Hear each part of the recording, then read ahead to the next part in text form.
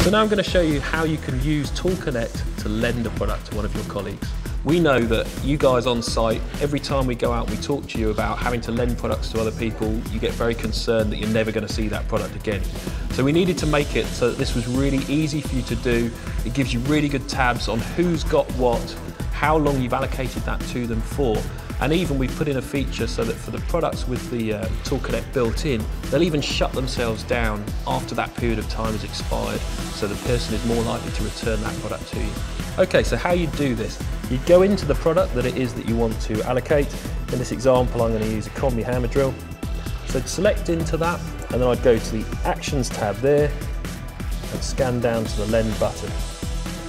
As you can see here, I can select an expiry date. So it might be that I want to lend this out for a few days until next Tuesday. So say OK. It might be that there's a time within that day that I want to recover the tool as well. Let's say in this example, that's going to be midday. So I select OK. All importantly, of course, who am I lending that to? So I'm going to lend this one to John. And then here you can see you'll receive an alert when that expires as well. You could turn that off if you didn't want the alert, but it's probably a good idea to leave it on.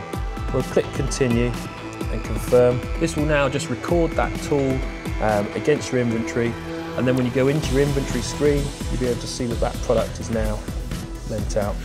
So here it is here, there's the tool, lent till John, till December the 12th at midday. So now you can give that tool to your colleague.